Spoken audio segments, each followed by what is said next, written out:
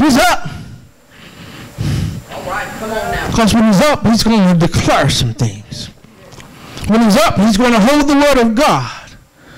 He's going to go to the scripture that says, I can do all things through Christ that strengthens me. He's going to learn how to declare and say, greater is he that's in me than he that's in the world. He's going to learn how to say, no weapon that's formed is going to prosper.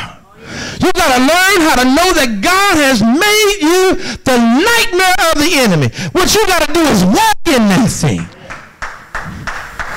Walk in that thing. Not like you gaming on some babe. You walk to him and you say, are you tired? And they say, what? You say, because you was walking in my dreams last night.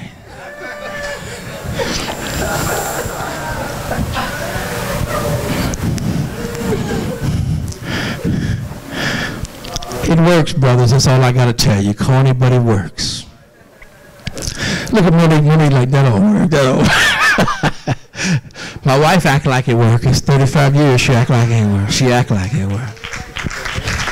She said, oh, you so. I mean, yeah, that's right, baby. That's right. You know what? That's why she married 35 years and y'all ain't. There you go, brother. There you go. All right, listen. I am the devil's nightmare. God has given us enough to declare. I am more than a conqueror. I'm more than a conqueror. But you can't be the devil's nightmare if you stray from God every other week. Satan wants to use you against yourself. He wants to use you against each other. And he wants to use you against the church. But you got to say, I am the devil's nightmare. I can do all things through Christ. Greater is he that's in me. No weapon that's formed is going to prosper. When you look at the rest of those verses, you find out where Gideon went in, he knew what was going on. He knew that he was the nightmare of the enemy. He went back up and said, boys, it's time to do this.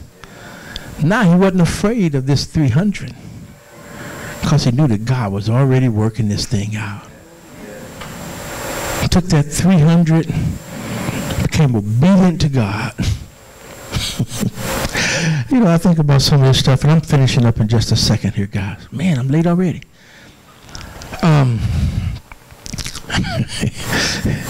You got 300 people, and the Bible says that the army that he's fighting, they got as many people as grasshoppers and as many camels and chariots as sand by the seashore. And he got 300 people, and he starts saying, surround them. How in the world do you surround that many people with 300 people? Surround them. Surround them. The Bible says he took 100 this way, 100 that way, 100 this way. Then he put a light. Guys, we could keep on preaching, but y'all finished with y'all through with me preaching today. We can talk about that light ain't nothing more but the Holy Ghost. That